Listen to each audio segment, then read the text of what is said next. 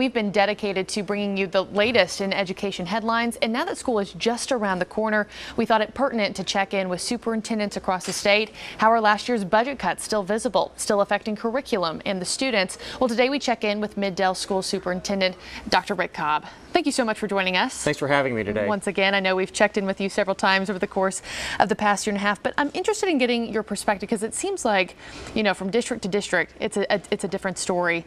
Last year, you operated off of $5 million less, correct? That's right. We made about $5 million in cuts, a little more than $5 million, which was about 65 certified positions, 40 plus support positions, and then other cuts around the district that didn't affect personnel at all. And looking back on the year, you know, operating with $5 million less, how did you think you fared under those circumstances?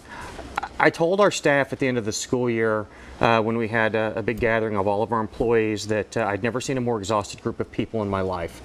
And I said it, you know, in jest. We had fewer people to do the job that we needed to do, teaching 14,000 plus students, and they did it. It just took a toll.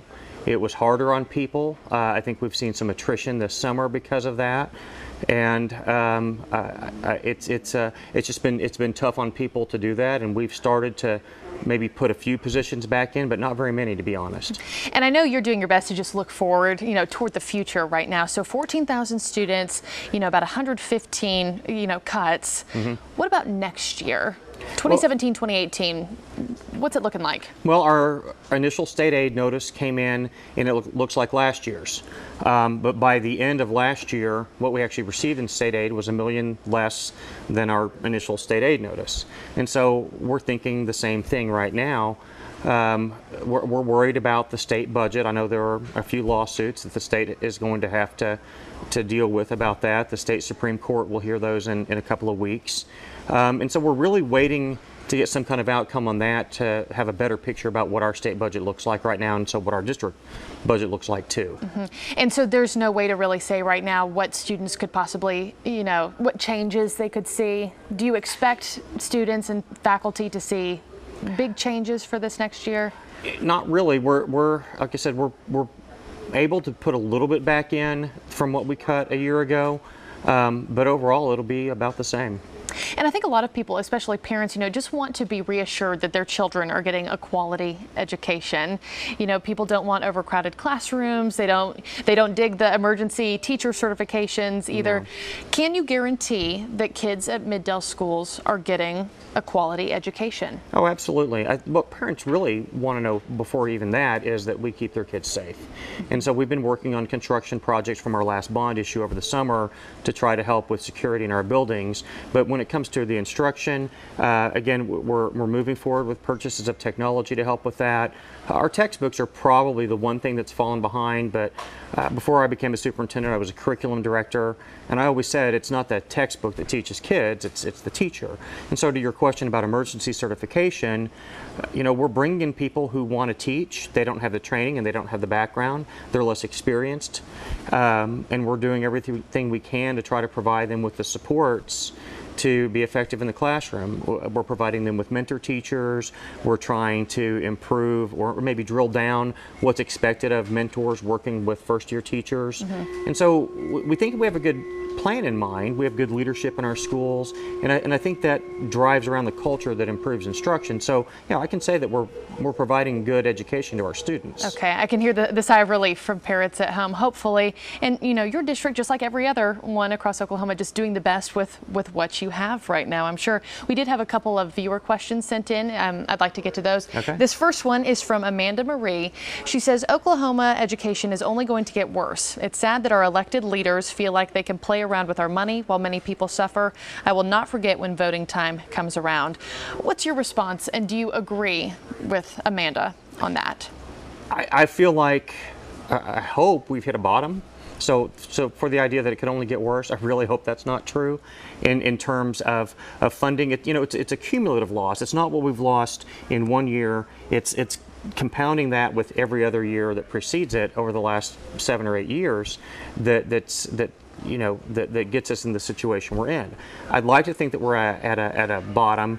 If you look at the legislature last year, there was a lot of movement towards trying to increase revenue and improve allocations for education and other state agencies, and then a lot of that fell apart at the last minute. I don't think that movement, I don't think that desire to improve education and to help all of the state functions, the core state services, I don't think that goes away just because some of it fell apart at the end of the last legislative session.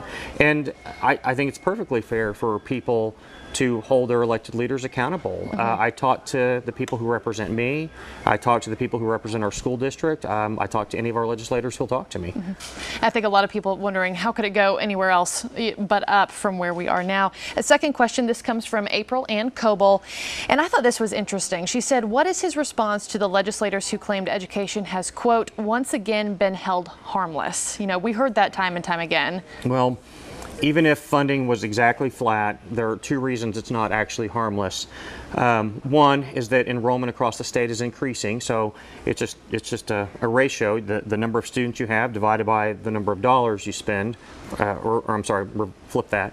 The number of dollars you have divided by the number of students you have, and so allocation is less per pupil. The second is that part of that allocation includes health insurance benefits, and those benefits, the cost of those benefits goes up incrementally every year. So that dollar just doesn't go as far in terms of getting into the classroom, into teachers' pockets, into textbooks. For the second year in a row, we've had no textbook allocation from the state. And again, that's something that we feel in our classrooms. I think a lot of people thinking the word harmless is maybe not the best, word to use there. That's just, the consensus that I've gathered here. My last question to you, what is the fix here? How do we get to a place where teacher size, curriculum, teacher pay, I mean, you name it, where those aren't threatened in Oklahoma? I'm not responsible for crafting the entire state budget. I don't know what goes on in those meetings. You have to determine on the state level what are core state functions and what it costs to fund those at an adequate level.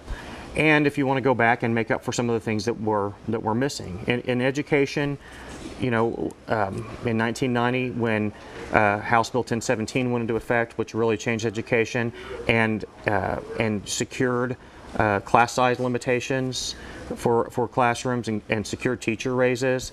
Those things were put into law, and then over 20 years, those changes weren't really maintained, and so year after year, the economy, the different people in the legislature would chip away at those reforms. It was a great piece of legislation. It was a great reform for the state of Oklahoma and for education, and we need to get back to probably a point where we're looking at all of the different needs within our schools. Dr. Rick Cobb with Middle Public Schools, we thank you for your time as always. First day of school is? August 18th. August 18th, so not too long. We appreciate your perspective and of course wishing you the very best school year ahead.